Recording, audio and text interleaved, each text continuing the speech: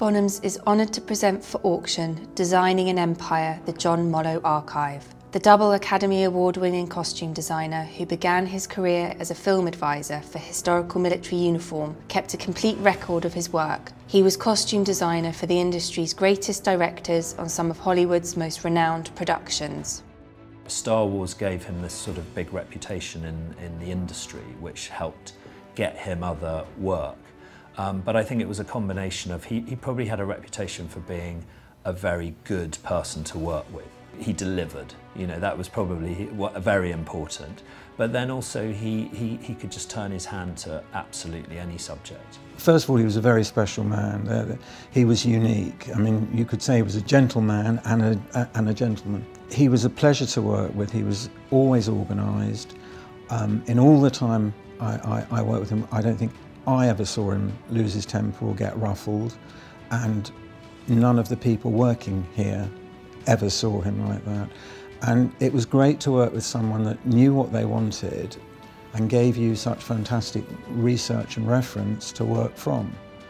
And you know, if you look at his sketches, you can actually see exactly what he wants. You know, you can see the character, and that is very rare in a costume designer. He started really as a historical advisor on films like Charge of the Light Brigade.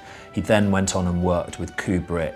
He'd just finished working on Barry Lyndon as a historical advisor, and following that he was recommended by the costume designer from on Barry Lyndon to George Lucas because she was booked up, she couldn't do the job. And so my father really was catapulted into pre-production for Star Wars on what was his first credit as a costume designer.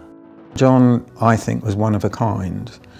I think the military background can be seen from his sketches, it can be seen for how he develops an idea.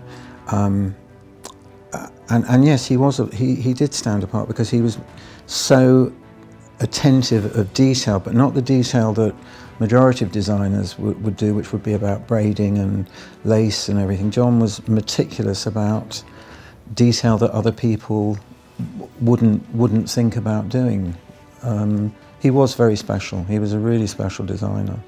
His childhood was spent painting these toy soldiers in minute detail, and they did all their sort of research from historical paintings and prints and things. So he loved the art, so old art really, from the sort of 18th and 19th century. So he got a lot of inspiration from that. I think normally John will come in knowing pretty much what he wanted, unless if it was something, a factual film, or you know, Gandhi or whatever it might have been, he would have known what he wanted.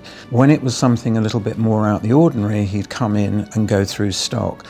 He'd sit down and tell us what the piece was about, what he was looking for, what he wanted making if he couldn't find it, and work with you.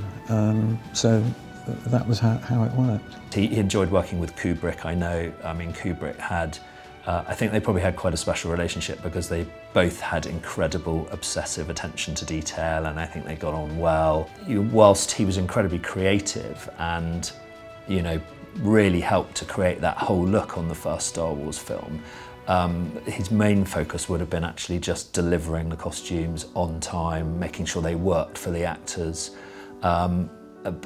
You know, but there was this wonderful creativity that sort of acted as a thread through everything. I think that any costumes in a film shouldn't be noticed. You shouldn't notice, you're watching a whole piece, and I think it's very wrong if the costumes stand out. So I can understand why Lucas would have said that. And I think what made it stand out was precisely what Lucas said. He wanted everyone to look at the whole rather than focus on anything in particular. I mean, his costumes look like clothes, therefore you didn't notice them. He would obviously get briefed by a director and had intense conversations with George Lucas around for Star Wars, but the way he executed it was through sketching different iterations. And if you follow those books, you know, it kind of you can see how he works from concept stage to all the minute practicalities that were required to actually make these costumes work. John didn't epitomise what one would think of as a costume designer, but I think what made him great was because of that and because of his background, this military organised person, it made what he did very special. And I think, yes, that made him stand out from the rest. I remember the sketchbooks all my life. They were always around.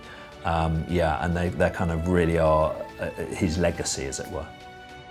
This comprehensive collection of costume designs is unlike anything that has been seen at auction before.